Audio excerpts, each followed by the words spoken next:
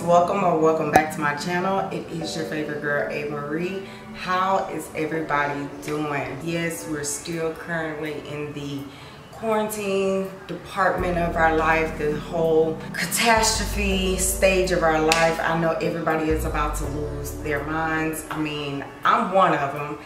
I've been out of a job for a while now, so it's like, oh my God, what do I do? I've been sitting at home recording, editing, homeschooling. So today we have an exciting video. I told you guys, if y'all are a part of the family, y'all seen me unbox the February Boxycharm and the March Boxycharm Box. And I told you guys I will come back and do a full face using Boxycharm items. So that's what I'm here to do today. So before we get into the video, I would love for y'all to hit the subscribe button as well as the notification bell. Become a part of the family. It's lit over here. Join the DG4L squad. Y'all, it's always a tongue twister for me. But go ahead and join the squad. Hashtag DG4L squad, so you will be a part of the notification gang and you will get a shout out in my video. Welcome to all the new diamonds and gems, to the family. Thank y'all so much. Don't forget about the upcoming 5K giveaway that's going on. Hopefully we get to 5K soon and you guys will get to enjoy, two of you guys will get to enjoy all of the goodies that I have been putting together. So let's jump off into this video, you guys. On this side of me, I have all of the Boxycharm products that I want to use, but since everything that came in those two Boxycharm boxes is not a full face, I did put on the left side of me some of my new Shop My Stash items. You guys, I didn't film this month's Shop My Stash. If you guys would like for me to film that and upload it, let me know in the comments. I think I am gonna film it anyway, just because I started the year off good with filming and uploading Shop My Stashes. I think I'm gonna do it anyway, but you guys haven't really been like really enjoying those, so I don't know what else to bring to you guys. I'm pumping out videos left and right and I'm just not getting that many views on it, so I think I only have like 2 project pan items, and I do need to do a project pan update for you guys as well, so I guess I'll do that after this video. So like I was saying about the Boxycharm items, I think we're gonna start with the First Aid Beauty Facial Radiant Pads. It helps exfoliate, tone, and brighten the face. I did clean my face this morning, and I cleaned it with the Cetaphil Daily Moisture, the Daily Cleanser. My sister gave it to me, so I decided that I should be trying those. So, I mean, trying that. I use the Cetaphil Daily Lotion all the time. It stays on my face and my hands and my body. And I told you guys in my last video that that sea breeze has been like, that sea breeze is the truth. It burns the hell out your face. It cleanses your face. I only been using it, I think I used it twice. I didn't use it today because I knew I was gonna be using these pads, but you guys, that sea breeze stuff is the truth. Now it's crazy because I did wash my face pretty good today, and look.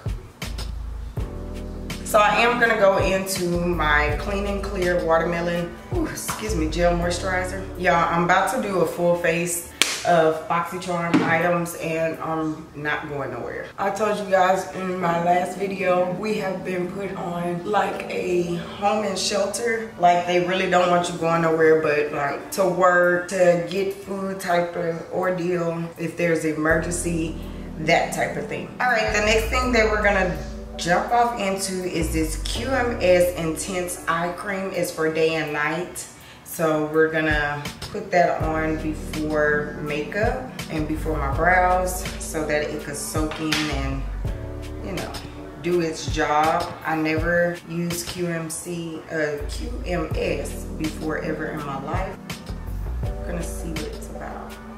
I am gonna go off camera and do my brows. Okay, so I'm back. I brought you guys in a little bit closer. I went ahead and did my brows. I did put on my P. Louise base and my primer. So I do want to jump off into the eyes first. And I did pull out my original Jaclyn Hill times Morphe. This is the very first palette she made with them. I pulled it out for transition colors because the palette that I did pull out from the Boxycharm doesn't have too many transition colors, and you guys should have known that I would go with this one. I'm gonna go in with Hello Charmers by Boxycharm.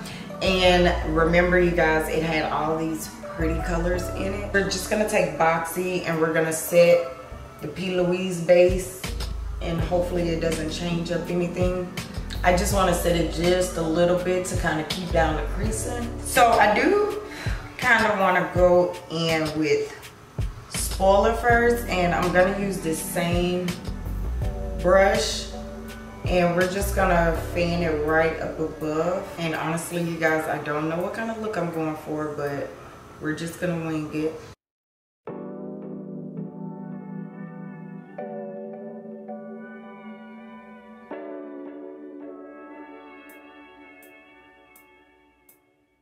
On camera, she looks really orange, but like in person, she's like really a sheer orange. It's not really opaque like that. I have so many color options that I want to dig off into, but I don't know. But I am gonna dip off into the Jaclyn Hill palette. I'm going to grab this mustardy color, one of my favorite shades out of the palette, and I'm gonna keep the same brush, and we're just gonna place her right in the crease, but we're gonna buff her up. Okay, I'm gonna go into unboxing, and then I'm gonna work back into the Jaclyn Hill palette. I'm going in with unboxing, and we're gonna get a little bit closer to that crease right here. That's where my crease is, so we're gonna get right into that bad boy. Shadows are pretty creamy and blendable. They're very pigmented. I like it so far.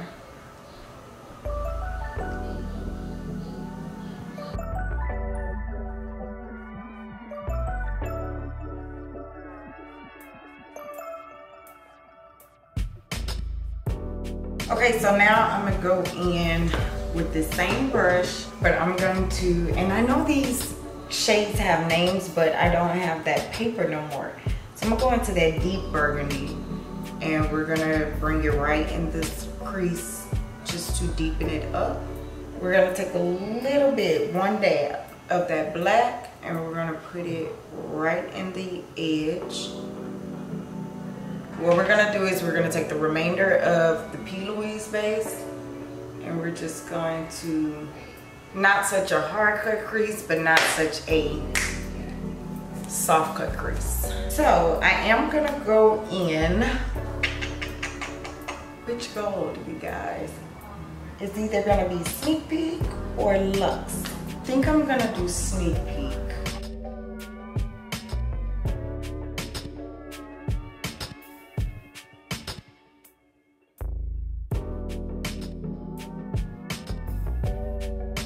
So I'm gonna go in with my Wet n Wild liquid liner and do hopefully like a massive wing liner. Y'all know when I say massive, I mean like as good as I can. All right, so we're gonna leave it the way it is right now because I'm telling you, I will mess it up. I'm gonna move on to the face, and I'm gonna basically speed right through this because of the products is not in the Boxycharm until, oh, you know what? We can try, y'all, my chair always turns. We can try the Becca Skin Love Glow Glaze Stick. This was like a highlighter stick, I'm assuming. I'm not, oh yeah, you can. I'm not quite for sure how you use this, but I'm assuming you put it on before because it is a cream product. You just feel like a gloss bomb, like if you could put this on your lips. I don't know, look how greasy it got, like, I don't know, it just kind of made me look all kinds of shiny. We're gonna come back for the Ciate London Everyday Vacay Coconut Setting Powder. That's the next thing that's in the Boxycharm box. Now, I'm a little bit scared of the setting powder, but at the same time, I'm like super excited to try the powder. I never had anything from Ciate London before because it's more on the expensive side of the drugstore.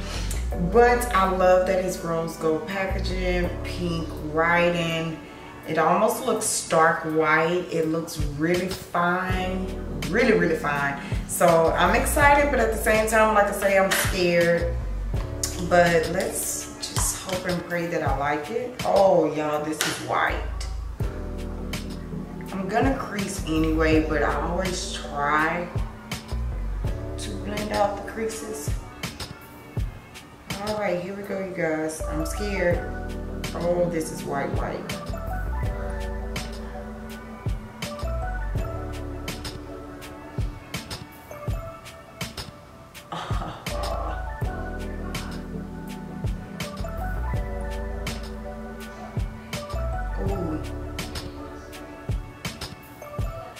Have some type of smell. I don't know if that's a coconut smell. I think it is, and it actually smells really good. And you guys know I don't like coconut smell. Y'all, it's not leaving a white cast.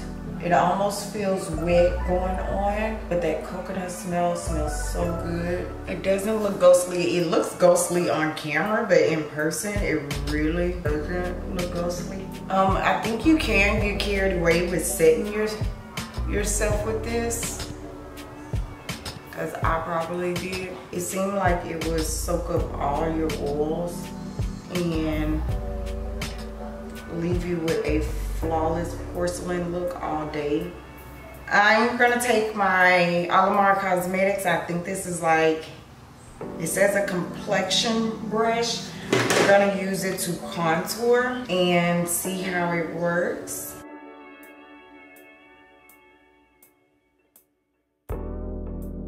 Okay, not bad. I swear the contour of this Black Coffee by Black Radiance is like really harsh, but at the same time it's like really good. I just have to learn how to actually work with it. All right, we're gonna switch over to this brush by A.MaRee, and it says this one is the bronzer brush, but I'm not quite for sure, so I'm gonna take it and set my face.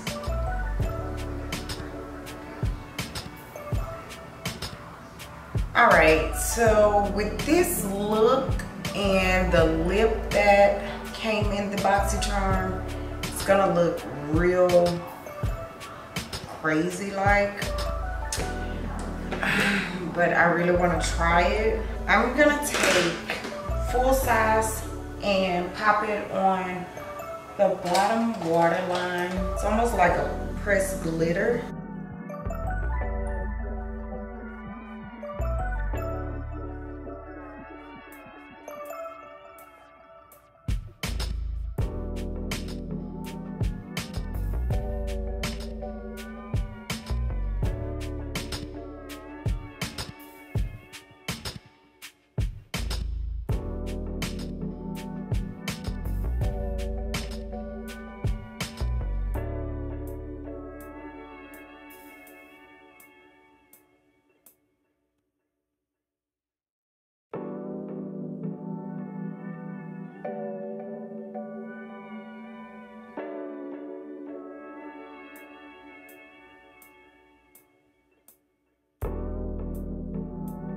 All right, you guys, so this is the finished look of the Boxycharm product. When I was doing my lips, my sister had called, so I just showed you guys applying it. So this is the NARS Power Matte Lip Pigment, and this is in the shade Wild Night. And you guys, when I did the unboxing and swatched it, I knew I was gonna love it. I'm glad that I did try this look. I keep looking at myself in the monitor, and I really love this vampy lip, and I really want to get on Sephora and look at more of the NARS shades of this. I had it on for at least 10-15 minutes now, and it is still with the transfer.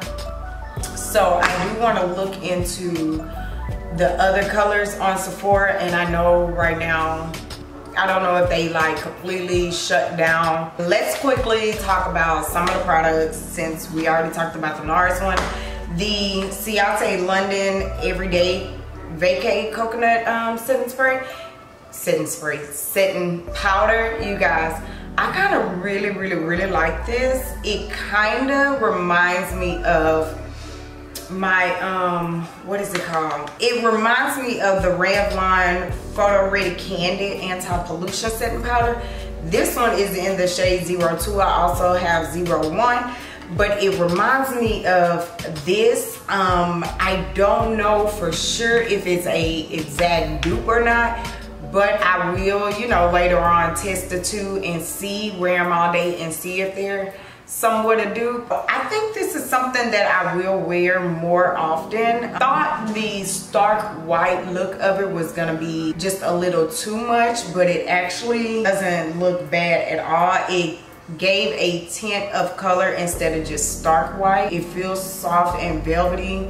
It doesn't look like it's breaking up at all. It gave a good coverage, if you guys could see. I'm not creasing as bad as I would normally crease with any other setting powder. So moving on to the Becca Love Skin thing, y'all. I don't know what this is for. I don't know what the product inventor was trying to do. Like, this really feels like a lip gloss bomb. Like, honestly, it feels really greasy. It feels really slippery. It made me look greasy. It gave just a little bit of shine, but as you can tell, it picked up a lot of the product that was already on my face. And I think I need to probably look online and see like what the actual claims of it is. All right, the QMS eye cream, I think I would try it a couple more times. Like I said in earlier in the video and in my previous video, I really don't do too much eye cream, but with me getting older, I probably should, you know, venture out and try more eye creams out and try to, you know, give my eyes the youthful look and bright-eyed that they used to be. So I am gonna keep trying this out. Maybe I'll put this in my bathroom and use it, you know, when I wake up and when I get ready to go to bed. Same thing goes for the First Aid Beauty facial scrub. I don't think it toned or brightened me, but it was my first time using it. I can say my makeup does look like really pretty on, but I think I'm gonna put this in my bathroom as well. For the A.MaRee brushes, I used 2 out of 3. The one that I didn't use was the brightening brush, which I'm assuming was supposed to be like a concealer brush. Complexion brush, I did use it to contour and I think it did pretty good. I am gonna continue to try to work with it. It is kind of stiff, but at the same time flexible. I wanna use this bronzer brush for what is actually meant to be used for. I did use it as a powder brush today, but I do want to try using it as a bronzer brush. And for the last item is the Boxycharm palette. You guys, I was, you know, impressed with the eyeshadows. I can't lie. I really like full size. I think it turned out really pretty on my waterline. I tried to use as many colors as I could. I will come back and, you know, play with it some more, but Sneak Peek was really pretty. That is like a really pretty color on my eyelid. The Luxe did just like a hint of a inner teal duct that I want, but I know it would be pretty all over the lid.